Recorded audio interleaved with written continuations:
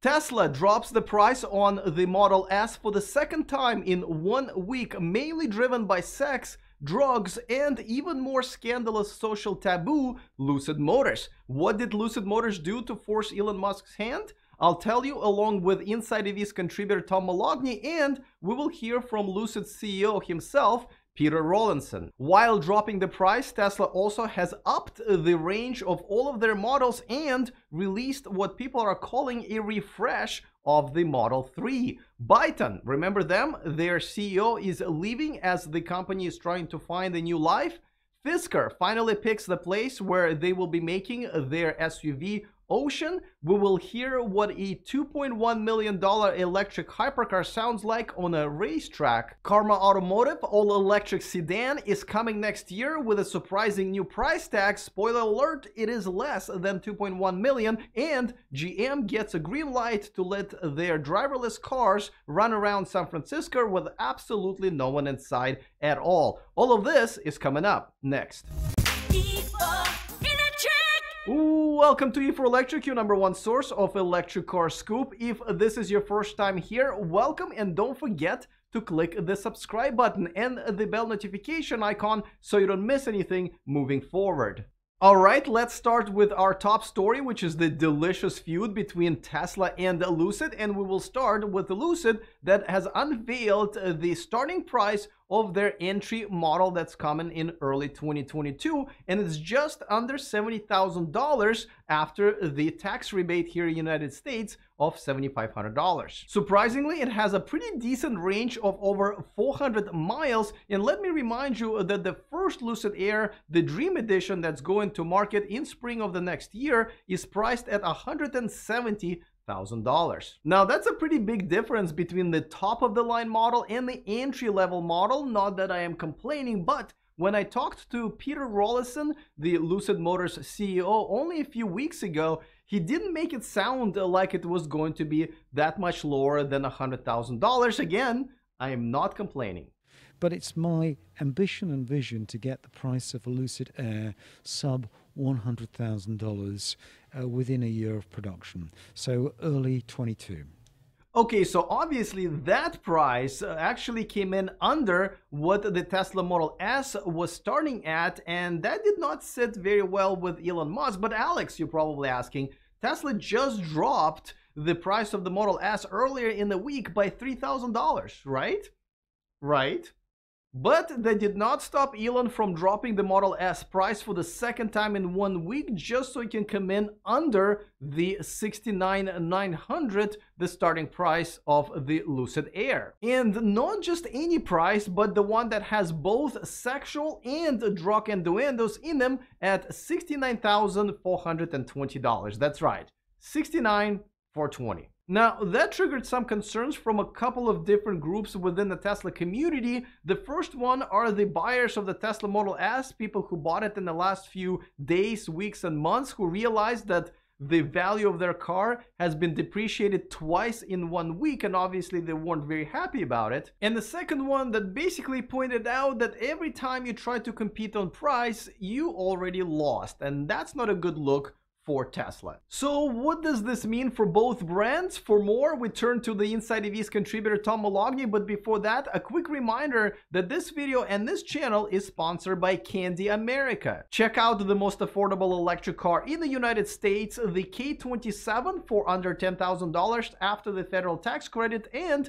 their second model, K23 for under $20,000. Delivery starts soon, so reserve yours with just $100 by using the link in the description of this video. And NeoCharge, already have a 240 volt outlet but want to charge 2 electric cars, or maybe split it between a car and an appliance without spending tons of money on an electrician? Check out the NeoCharge, your plug-and-play solution. Get one today and use the discount code in the description of this video.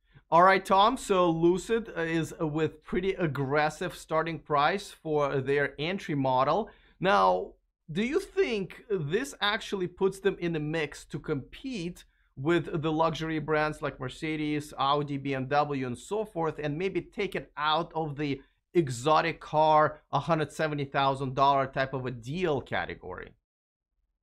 Yeah, absolutely, Alex. You know, The Dream Edition Air is a fantastic vehicle. I think nobody can really argue that, but it's out of the price range of most people. Even the base Air that we're seeing now is expensive, but that's a solid market for the luxury category in around that $60,000, $70,000 market. So I think they brought it down to where they had to compete not only with Tesla, but with the Lexuses, the BMWs, the Audis that kind of play in that space. All right. Well, now let's talk about Elon's tweet. Do you think this essentially is putting Lucid on a map as a real competitor, despite that they haven't produced a car yet? And do you think this is a good thing for Tesla, actually, and Tesla drivers and fans?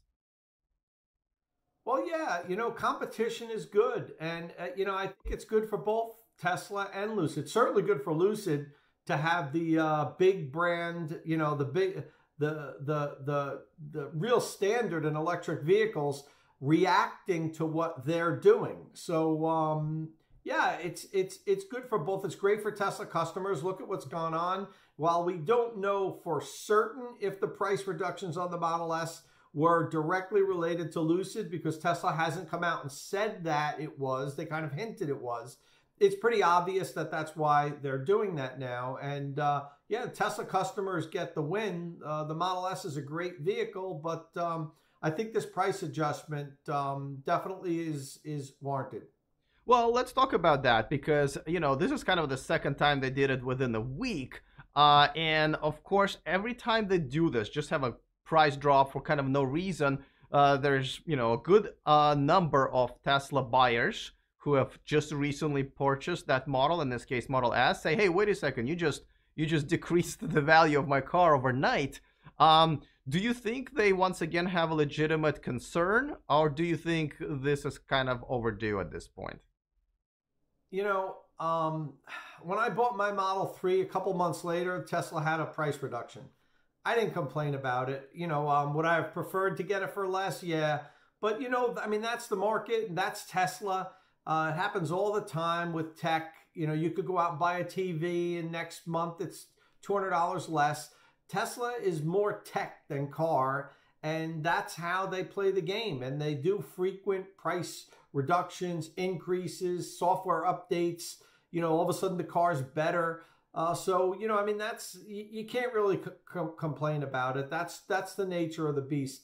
They change it a little bit more than, say, traditional automakers do. The price fluctuates more than what you'll see from the legacy brands, but you're still getting a great car. And if you're paying a little bit more than the guys paying a month after you, you really shouldn't complain about it.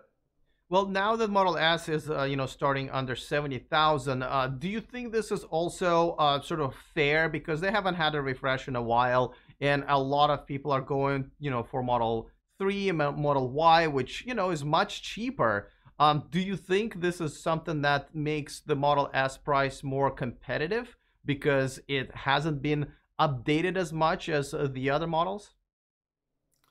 I think it was really necessary, Alex, whether or not Lucid came along.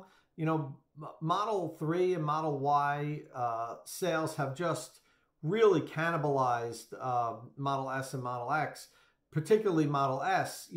For a little while, you could get a base Model 3 for exactly half of what the base Model S cost. And, it wasn't twice as good a car. So, Tesla needed to do this. The Model S has been around for 9 years or so now. It's still a great car, which that in itself is amazing, that it's like 9 years old and it's still a cutting edge great car. But when Tesla rolled out the Model 3 and the Model Y, they almost made those cars too good a value, and it makes the Model S look like a bad value at $75,000. Now that they brought that price slightly under $70,000, it makes it a lot more competitive, and I could see why people might go for that extra money for the Model S now, more so than they would before, when the gap between the 3 and the S was just too great, and you didn't get that much more car for that. If you want to hear more from Tom, he's got his own YouTube channel. Who doesn't nowadays? I put a link to it in the description of this video, but for now, let's move on to another big Tesla story, and we are talking about the Tesla Model 3 refresh and the range increase for all Tesla models. I know people are calling it a refresh, but Elon Musk told us a long time ago that there is no such a thing as a full refresh when it comes to Tesla, so this is more like a new feature bundle release. And this includes the new range increase to 353 miles, that's 30 new miles added. That's pretty impressive, and all other versions of the Model 3 got it as well. It will also have a heat pump, which will boost your actual real-world range. It will also have a quicker acceleration with the performance version doing 0 to 60 in just 3.1 seconds. It will also have a power trunk. I completely forgot Tesla Model 3 does not have a power trunk until now. A new center console, which I know a lot of people are excited about, 2 versions of the new aerodynamic wheels, and a blackout exterior trim, which we usually call a chrome delete. So definitely a big upgrade for the Model 3, but the rest of the lineup is also getting a boost in range. As you remember, earlier this year, the Model S long range got a boost of its range to 402 miles. This time, the Model S Performance with 19-inch wheels is getting a boost of 39 miles, pretty impressive, to a total of 387. Model X long range is getting a boost of 20 miles to 371, and the Performance version is adding 36 miles for the total of 341. Both are for the 20-inch wheel versions. And let's not forget about the Model Y. The long-range version with the 19-inch wheels is getting a boost of 10 miles to a total of 326. All other variations and wheel sizes are also getting a boost in range. You can check it out at tesla.com, but while we weren't looking, Tesla did something that a lot of people are not very cool with, because they took away the 7-day return policy. As a matter of fact, you used to be able to keep it for even 8 days as long as you do it in a good faith, which I can only assume if you were like too drunk to drive back from Vegas, right?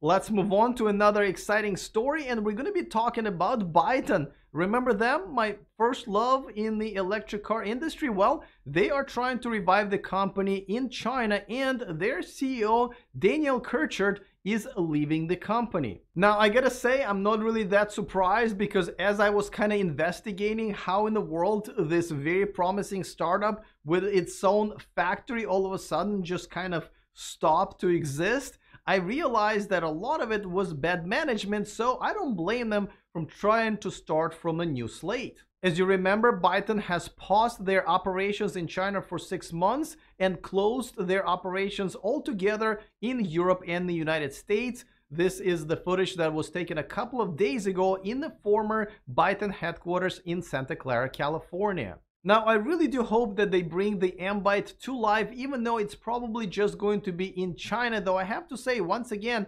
after investigating of what happened, I realized that their car is still at least 1 year away from production. Let's move on to another startup that literally had the opposite chances of Byton, which most people believe they were not going to make it, but this week, they have finally partnered up with the auto manufacturer where they will be making their car. I'm talking about Fisker and their all-electric SUV, Ocean. Fisker is partnering up with Magna, which is the largest auto part manufacturer in North America, with clients like General Motors, Ford, BMW, Volkswagen, and even Tesla. They will also be building the Canoo cars as well. Magna will own up to 6% of Fisker and essentially will be their third-party manufacturer. I know originally Henrik Fisker has tweeted out several times that Fisker will be using the Volkswagen's MEB platform, but apparently those plans have changed, and now it's also going to be Magna that is going to be providing the EV architecture as well. Now, I don't know how many features are going to be added or subtracted from what was promised to us earlier this year as Ocean was unveiled at the CES, but one feature I hope is going to be there because, you know, Henrik promised me.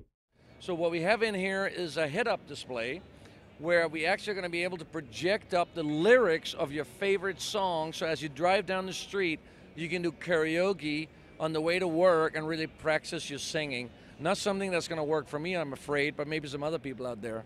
Fisker is going to become a publicly traded company at the end of this month via a reverse merger, and the Ocean SUV will go in production in a couple of years. One of many awesome electric cars that are coming to the market next year is Lotus Evija, which I'm sure all of you have reservations for. It is a monster 2,000 horsepower hypercar with a price tag of $2.1 million, and Lotus finally took it out to a racetrack at a Goodwood Speedway, and it was its first public appearance.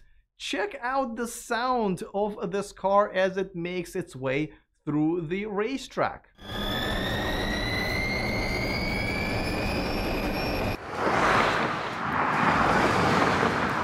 It sounds pretty quiet for a race car, but I bet in another 10 years we'll be like, oh my god, what's wrong with this car? Something wrong with the motor? Because these cars are going to get even more quieter as they will get faster. Did I just say more quieter? Well, at least I have an excuse. English is a second language. Now, let me remind you that this car will go 0 to 60 in less than 3 seconds. And interestingly enough, it will have 800 kilowatt max charging rate, which I really don't know where it's going to happen because Ionity and Electrify America cap out at 350. Let's move on to another electric car that's coming out next year. And this time it's all electric. This time around, Karma Rivera, which used to be Fisker Karma before the split. But it's not even the all-electric version debut that's making the news here. It's the starting price of just under $80,000. That's actually quite surprising because the current version of the plug-in hybrid Rivera starts at $130,000. According to their website, it will have a range of 300 miles on a 110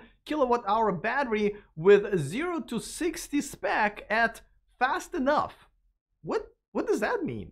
Try this type of talk with your wife or your girlfriend. Oh, honey, you're pretty enough. If Karma Automotive was the husband and us, the potential buying audience, was the wife, Karma would be sleeping on the couch tonight. All right, I hope they let us know what it is pretty soon. But look, finally, the original, what in the beginning used to be Fisker Karma that was trying to compete with the Model S, finally can. It's going to be all electric, it's going to have a decent range, and it will be priced similarly. As you guys know, I welcome the competition. I've been waiting for the year like 2021 for a long time, and I hope it's going to be a really, really good year for the electric cars. GM Cruise is finally getting a green light from the California officials to let their Bolts run around San Francisco, California with absolutely no adult supervision. By that I mean there will be no backup driver in those cars, and it will get interesting. Now, GM Cruise is not going to be the first company that's going to be allowed to have their vehicles with absolutely no drivers inside. Waymo has been doing it for a while, but they were doing it in Phoenix, Arizona. San Francisco is much harder place to navigate because of the fog, the smog from the fires, you know, trying to go around the homeless people pooping on the street, and of course looking for cheap $40 parking.